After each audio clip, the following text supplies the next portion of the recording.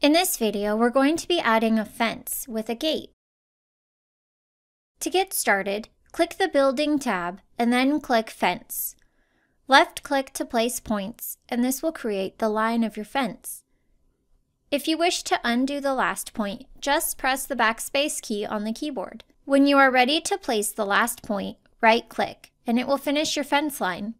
It's a little easier to edit your fence in perspective view. To change the style of your fence, click this fence style image and it will take you to a selection of different styles. Select your desired style and then click OK. To edit the fence material, click this material image. Select your desired material and then click OK. For uneven terrain, normally the fence will follow the contour of the ground, or you can use this option for a stepped fence. Check this box for a shadow box style, and check this box to switch sides. If you would like to create a custom fence style, you can use these options. To add a gate, click the Fence Gate button.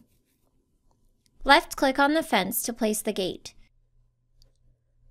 To change the style of your gate, click this image and it will take you to a selection of different styles. Select your desired style, and then click OK.